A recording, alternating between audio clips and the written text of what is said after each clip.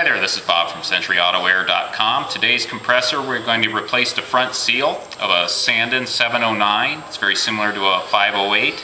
They're a one-piece seal. They use these a lot in Dodge trucks that get these mystery leaks you can't find. It's quite often the shaft seal.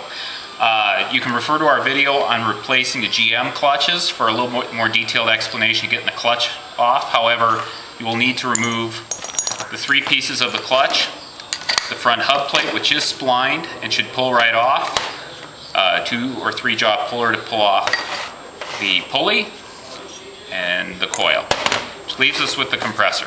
They will leak from the front seal as well as this head plate seal. There are special tools to remove the front seal. However, most people are not going to have them, so we are going to do a little bit longer process of getting it out that you can do at home.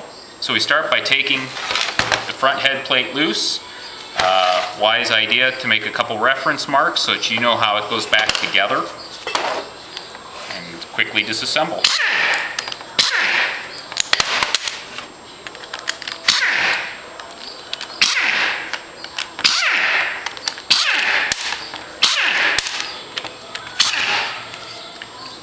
The plate is now loose. To expose the O-ring underneath, grab the front of it, gently lift off. You want to hold all that together so it doesn't fall apart. Try to keep that in camera for you. O-ring that sits in this groove right here will either be a flat cut or round cut. Older ones were generally the square cut O-rings. The newer ones are the rounded type. So if it's still in there, you just pick it out. Next, we want to get our front seal out of the nose housing. Simply push out the driver assembly and, keeping track of your bearings, lay them in order for easy reassembly. That will expose the front seal. There is a dust cover that pops out, and then we want to remove the snap ring. Snap ring pliers, not necessary. Sometimes it's helpful, sometimes it's not. And get that out.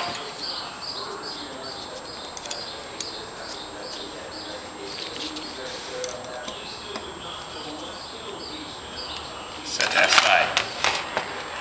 You can now see the seal is down in the center there. The easiest way to get it out is to drive it out. Once again, there is a puller tool to do that without removing this. Hard to find. You're probably not going to have one, so let's just show you a way that you can do it at home. Get right behind the seal with a screwdriver, tap it out, there's your seal. Being as clean as you can, wipe everything out, try not to get lint, look for any corrosion in there. We're just doing this as a quick setup, so we're not going to be as clean as we should.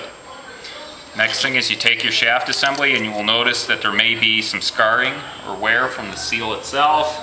You can take a little Scotch-Brite pad or some fine emery cloth, wipe it a little bit. You want a clean, perfectly smooth surface to keep that seal.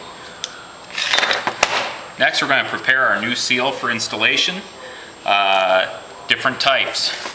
That's the early type, which has an extractor ring on it and just a single O-ring. A lot of the new replacement types will be a molded seal with a spacer to go into it. Okay, for reassembly, keep track of your parts, make sure they all go back in the right spot.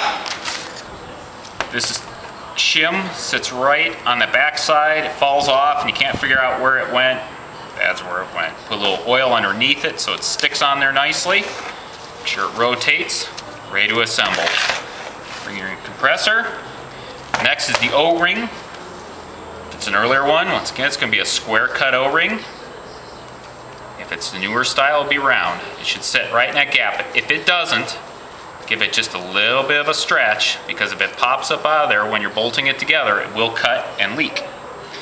Take your front head plate, noting your marks from earlier, which direction to put it.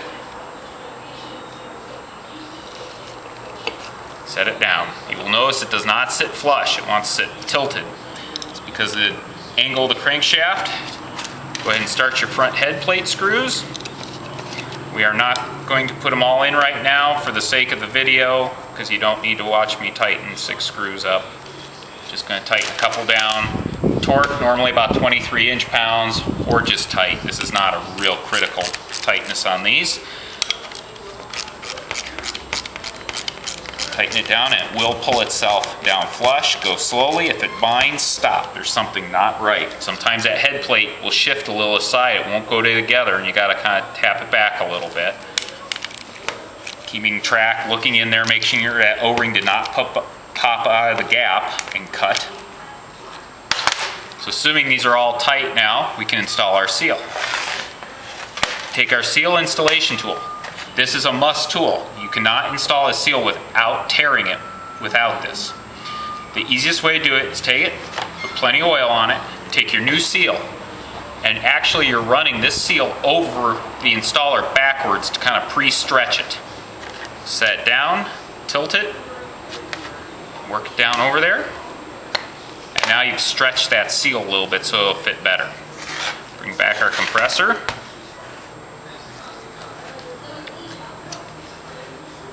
Put our seal protector over the shaft. Now this being the newer type seal, it's going to have this spacer. The spacer goes in first. You just tap it down to where it sits in there level. If it's the older style seal, there's no spacer, you don't need it. Once again, a little more oil, wearing latex gloves so that you do not get lint or oil, skin oils on these. You don't want to damage the seal at all during installation. The bowed out part goes to the inside of the compressor. That is the outside. Work the seal over, and push down, holding on the installation tool. Very carefully, you need to get the seal past this. If you have a nice sleeve that'll sit down over it, push it down, great. If not, very gently with a screwdriver, work it down just a little bit till you see that the seal has cleared the protector. Remove the protector. I take a socket and push the seal down to where it sits flush. Snap ring pliers. Install the snap ring. Now one trick about snap rings, if you look, there's a natural bevel on one side. The other side will be flat. It's not always readily apparent, but it is there. Bevel side up to you. Facing out. Now installed, some kits will come with a new dust seal. Drop that in there and tap it in. One thing I failed to mention is when I pulled the clutch off, Sanden's, being that it's not a pressed on clutch, we'll use a shim. That shim will go there, and that's what sets your air gap on your clutch. Go ahead, torque these down. Once again, 23 inch-pounds or whatever's tight. Install your clutch, you're ready to go. Once again, this is Bob from Century Auto Air Conditioning. All these parts are available on our website at centuryautoair.com. Thank you.